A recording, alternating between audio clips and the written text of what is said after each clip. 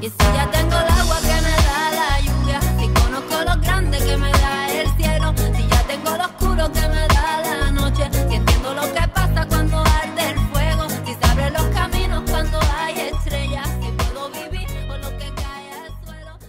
Hey guys, this is Evie from an expat in Panama, and today I want to talk to you about permaculture and what we've implemented so far at Habla, the Spanish school that I'm part of. So, how did we start? We have this really cool building in the Caribbean in Bocas del Toro with this huge garden, but you know, this garden was only grass and you know, it had some ornamental plants, but it wasn't really used for anything. So we thought, you know, why waste all this space for nothing and use it instead to produce something? So we decided to create our own urban garden and grow our own food. Now, we are pretty new to permaculture. Here is what we've done so far, and Ludo's gonna explain to you which aspects of permaculture we've implemented so far at the school. Check it out.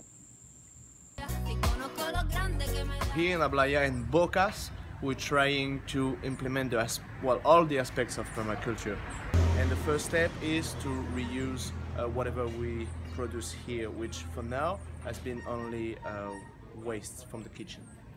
We have tons of wood chips. Well, it's like wood shivers, so that's something that is great for us. It helps us here to make a nice path to walk around, because the main problem we have in the Caribbean is soil erosion. So there's a lot of rain, the soil goes away, it's clayish, when you walk on it, it's get muddy, it's not really nice. The other component we have is coconuts. So there's plenty of them, they're falling all the time from the trees, they're totally free and they're not being used, really taken advantage of. So this here, we're using it for the path, that's one application, but also the fiber of the coconut, when you open it, can be used as a mulch for the garden. Another thing we have here that is really available around are broken surfboards. So instead of throwing them around, since it's made of foam and it's not really biodegradable, we are trying to reuse those to make signs.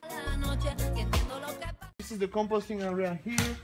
Traditionally the compost, you have to turn it around, which is a bit of a physical task that can be a bit of a chore sometimes. So here the idea is to have one of those barrels, the idea being of filling it with organic matter and carbonic matter. Instead of having to shovel around to mix it, you just give it a spin. Here we're trying to separate our trash. Here we have organic matter and plastic and cardboard. Here we have coconuts, and here we have another compost here, which is a lasagna compost, where we layer organic matter and wood or wood chips, again, a coconut fiber, and trying to have a slow, a more traditional compost compared to the tumbling compost. The resource we have easily available here is rainwater. The only problem is nobody really stores it. There isn't any lakes here or places where the water stays. So something we want to help local people to do more is to catch the water from the rain. So it's really simple. You catch it from your sink roof and you can drink the water and use it for your garden, especially in dry season. To demystify a little bit what is gardening about, trying to help local people, local families to generate a little extra income and being exposed to organic food and organic gardening and urban gardening. The idea is to be a demonstration center so people can come see how easily it can be done and how much it can produce. The composting is something that we want to really implement in the host families we work with here. So we have this kind of garden bed here, which is fairly simple. It's called a wicking garden bed. It has a layer of sand at the bottom. A third of it is with sand and 2/3 is soil. There's a pipe here that goes all the way to the bottom and then spread over the rest of the garden bed through another PVC pipe. Water is poured into the PVC tube and spreads in the sand, and anytime the plant needs water, it will be absorbing water from the soil, right? The 2/3 layer here. The idea on the long term, to answer the question, would be to have some of these garden beds in the host families, also the composting system like the tumbling compost we saw earlier, and a water catchment system like we have at the school. So every family here can produce a little bit in the garden without having to pay for the water or pay for the soils.